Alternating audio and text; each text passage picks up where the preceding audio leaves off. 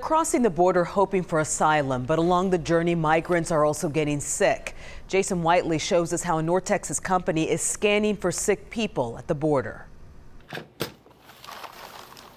Inside a fourth-floor lab at an Addison office is technology you cannot yet buy in stores. We don't know your name, we don't know your social security number, but we know your face. This device is called a Wello station and can measure your temperature without touching your body. It looks to a very narrow place on your forehead and your canthus, and the canthus is right there on your body. Here's how it works. Stand in front of it daily. Come closer. And it quickly calculates your temp, connecting it only to your image.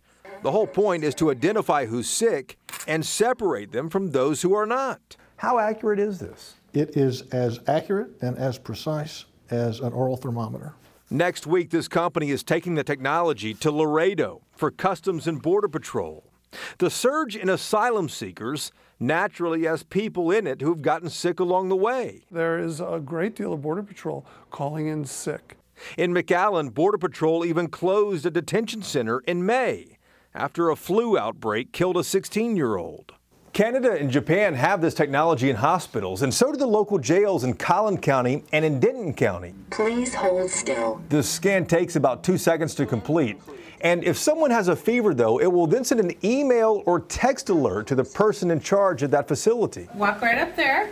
During Dallas's Ebola scare in 2014, the Wello station screened hundreds of students at 5 Dallas ISD schools. So it needs to be, from our point of view, used on an emergency basis at ports of entry. We have presented that to Homeland Security. It is a screening tool, not a diagnostic one.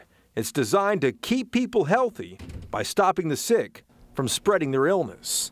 In Dallas, I'm Jason Whiteley.